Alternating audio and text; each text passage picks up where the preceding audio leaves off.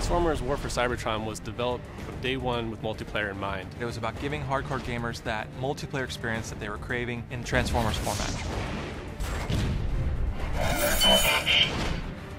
The central kind of guiding principle is using the skills and abilities and the vehicle that I have to my best advantage and coming up with strategies that are effective for me personally in the map, but also for me as a team. Transformers multiplayer has a variety of different gameplay modes. We had the standard deathmatch and team deathmatch, and then we have power struggle. I have my favorite game mode, which is Countdown to Extinction.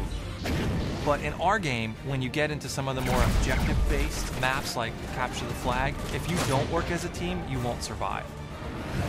What's different is all about reorganizing your thinking based on vehicles, using those skills and not using those skills, and how you combo those things together. So we allow you to expand on the strategies that you use based on vehicles in the maps that we have. As you play and gain levels, you're going to unlock new things to try out. Maybe those new things are weapons, new abilities, new perks, maybe even unlock a new character to play as. Those are things that players can look forward to as they play our game. It's been a real fun challenge for us to craft super tight multiplayer maps in the Transformer universe. And I believe that we did a great job with that. And I think when fans get in there and they start mixing it up, they're going to have a good time.